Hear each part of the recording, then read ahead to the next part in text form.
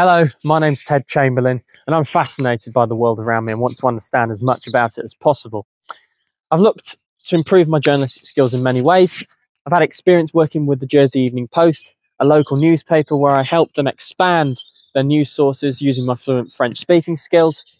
I've also had the opportunity to work with ITV Tyne in November, shadowing key production journalist and reporter roles. More recently, I've built my own YouTube and Instagram channel known as Ted's Takes, where I make videos focusing on my local communities in the Huddersfield area and what matters to them most. They're informative videos. It's given me the opportunity to create digital content that's engaging for an online audience, source, research, and conduct my own fascinating interviews with fascinating people, and improve my audio and video editing skills as well, which I think are really important for journalists nowadays. So why would I like to be an ITV News trainee? Well, I want to get to the top of my profession. I want to be a top-class journalist. I want to help the general public think about the world around them critically and engage in critical discussions about what's going on around them.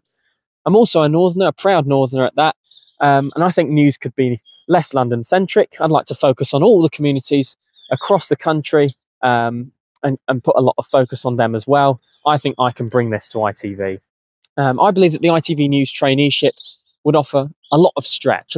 It would offer a big challenge because regional and national newsrooms are fast-changing places. I really want to learn. I really want to be stretched. I want to be challenged. And I think I'll have the opportunity to learn in a very hands-on way from the very, very best in the business.